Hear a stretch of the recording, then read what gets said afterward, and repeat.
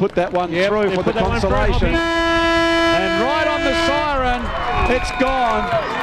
But it doesn't matter as far as the Lauderdale boys are concerned. You can see they're up out of their chair as they run over, and they are very, very happy team up there, Dove. Just always great to see a team so happy to win a grand final. It's always sad for the losers, but well-deserved, Hoppy. This is the first time we've seen them all year.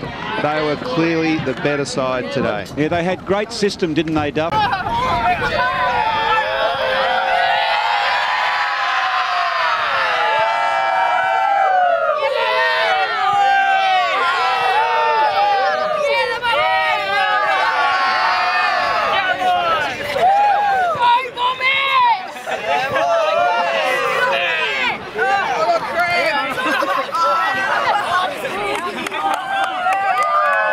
Sing the song, boys. Sing the song.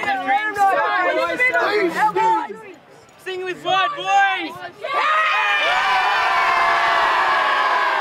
See the Bombers fly up and win the premiership flag. Our boys who play this great old game are always striving for glory and fame. See the Bombers fly up and the other teams that aren't fit. They don't try their best, but they can't get in. As the Bombers fly up, we do it easy.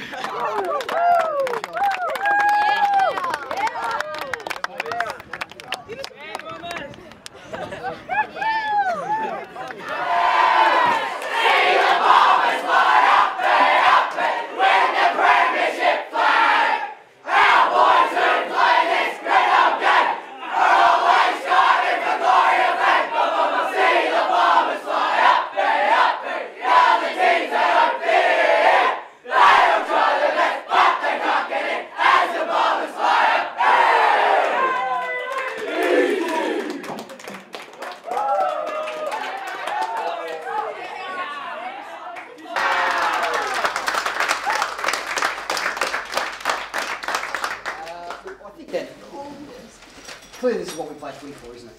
Yeah. We talked before the game about starting in January with this group of 27 Warriors. You know, we've all been committed since then. We've trained for 100 hours plus. We've played games, we've played good games, we've played not so good games. But we've always had a crack. We've always played with pride and passion. And when you put the work in that you put it in, and you trot it out with a stamp of passion, it's amazing what we can trot out and what we can deliver on a day like today. But we've beaten good opposition today, haven't we? All right? We played really good, strong opposition in Norfolk 2 weeks ago, and we got the job done there as well. He's speechless. Oh, yeah, I was actually just thinking that if I had 27 sons, I'd be extremely proud if they were you.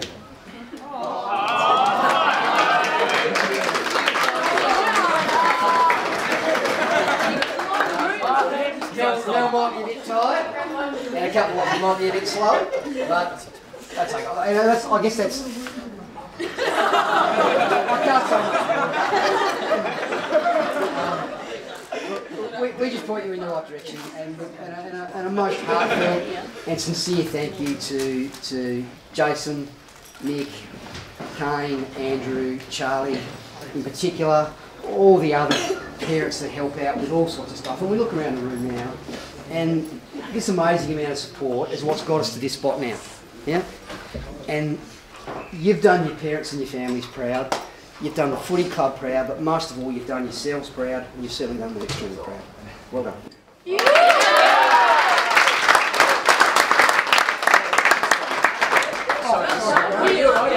Just say a couple of things if I can, boys. I mean, look, absolutely fantastic. Like you said, look, a fantastic win, and you train all year to actually to win a premiership.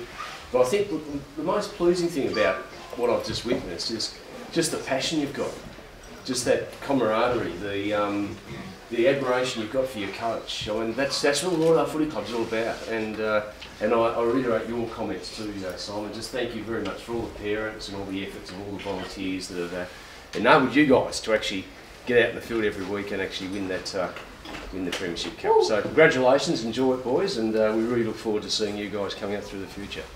So. Yeah.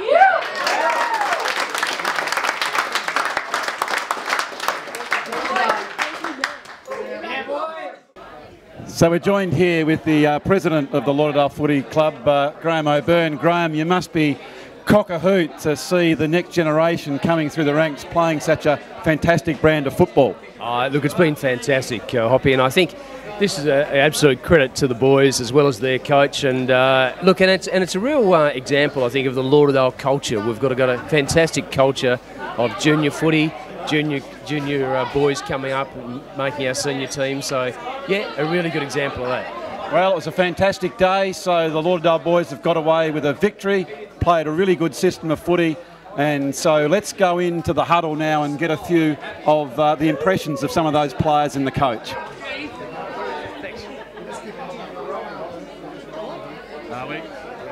Now let's go over here and we'll go and see if we can grab the coach over here.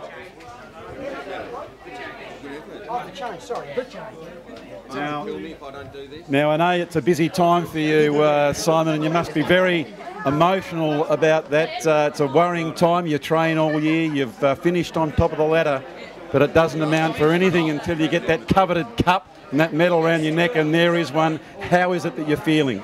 Yeah, look, at the risk of trotting out all sorts of cliches, Hoppy. No, it feels very good. I'm very proud of the boys. They worked very, very hard. They deserved their win. You never quite know, as you know as well as anybody, you know, you never quite know until the job's done. So with about a minute and a half to go, I started to relax. I was interested, so in the first quarter against the Breeze, I thought that really set you up so well, the way you ran with the ball, protected the ball. Although they got their goal, I think, in the 14.5-minute mark, you would have been reasonably happy, I would have thought, after that first quarter, the way the boys actually played the game. Yeah, very much so. And I guess we talk a lot, and for us it was our first experience at finals.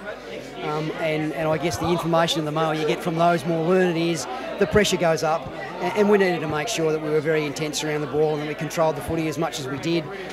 Playing at Lauderdale, we used to wind.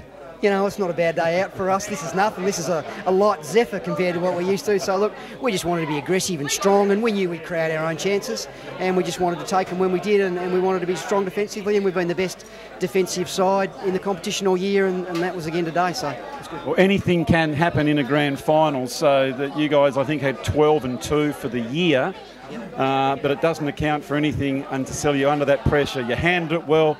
A very, very warm congratulations to you. Thank you, Hoppy, and thank you to Duff TV and SDJFL and all the people involved with supporting junior footy in Southern Tasmania. We all do a fantastic job, and you know, the proof of the pudding's in the eating.